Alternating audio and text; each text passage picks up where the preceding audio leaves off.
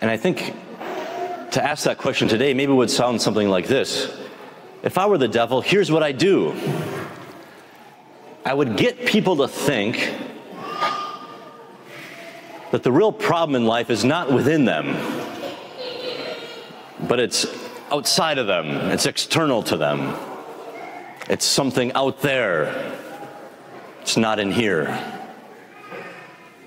I think that's exactly what the devil has done. He's got us to think that our problems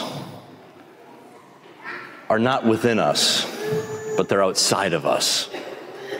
And this has been going on for some time, even before Leo XIII composed his great prayer to St. Michael the Archangel.